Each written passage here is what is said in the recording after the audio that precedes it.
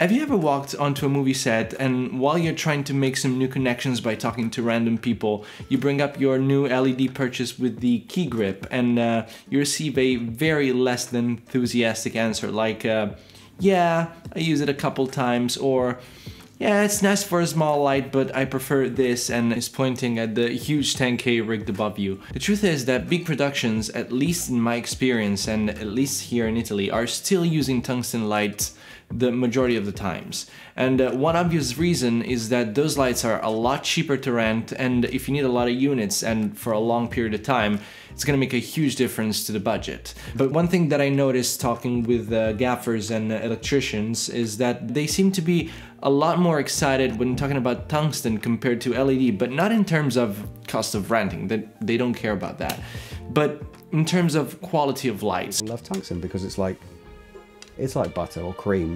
It's not synthetic, it's just pure resistant lighting. It's got a very nice quality to it. So I asked myself, does tungsten make sense for a filmmaker with a small crew or even a solo filmmaker? I wanted to put it to the test, and since I was looking around for buying a new light, yes, I'm a little addicted, instead of going straight for an LED, I decided to rent a RE-T1 to test it before eventually buy it. And if you're as curious as me about how it compares in a practical environment, well, we're gonna figure it out. What I'm interested to see is how the tungsten compares to the LED on skin tones specifically, because as humans we are very sensitive to how they're rendered. And since tungsten has a very high color rendition, I want to see if the LED is going to keep up with that. Maybe yes, maybe no. And also if the differences on the final picture quality, if there's any, are noticeable enough to justify all the hustle that comes with incandescent lights, like more power consumption, more heat, more weight, the bulb failing on you in the middle of shooting. Okay, let's get some readings out of the way first. So I measured both lights, my Godox UL150 and the RE-T1 Fresnel, with a light meter at 1 meter distance from the wall. The Godox with the reflector on came in at 10,000 lux at the center of the beam. The RE-T1 on full flood came in at 3,200 lux, but adjusting the spread of the light to match the one from the LED reflector, it also came in at around 10,000 lux. And by spotting it all the way, I got a reading of 19,000 lux at the center of the beam. Okay, now that we got the technical stuff out of the way, let's compare the two lights on a medium shot first. I am bouncing the light off of a sheet of muslin and added 2 flags in order to prevent the light from spilling everywhere. The RE Fresnel is set in between flood and spot to have a similar spread to the reflector mounted on the LED. And let's compare the two.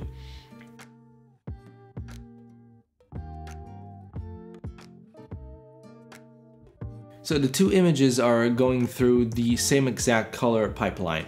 Here in the wide shot there are some differences, as the LED seem to have a slightly more greenish tint to it, while the tungsten appears more neutral.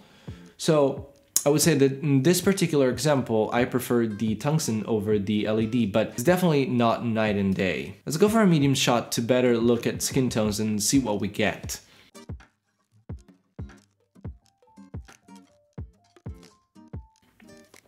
And we can clearly see the green tint from the LED and the more neutral skin tones with the tungsten. And the same in the close-up, where I just moved my girlfriend closer to the bounce to soften the light a bit.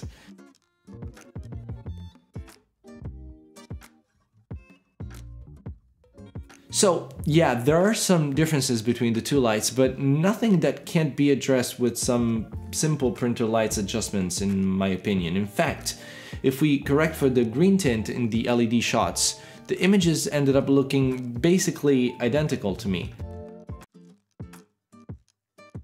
Just bear in mind that I'm using a Sony FX3 for this comparison, and maybe with a higher end camera I would have been able to pick up more subtle differences between the two, but not sure. So what do I think? Well, all the cons about tungsten that everyone talks about are definitely there, but it's cheaper to rent, cheaper to buy, as you can find very good deals for some used units, or you can just go for RE replicas that sell new for pretty cheap.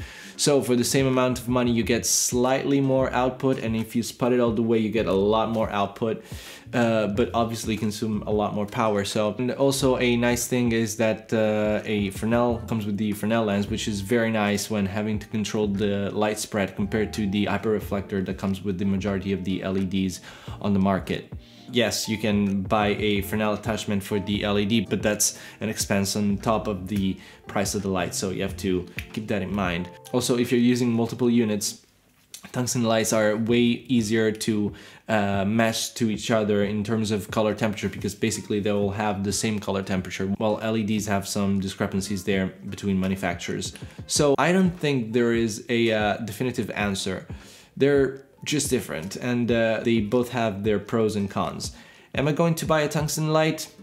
Probably not just yet. I prefer the ease of use of LED, especially as a solo filmmaker, but I definitely liked working with it, and I think that every filmmaker should give it a try to see if tungsten fits their needs. That's all for today. I hope you liked this video. If you did, please let me know by leaving a thumbs up, by commenting, subscribing, and I guess I'll see you next time. Bye.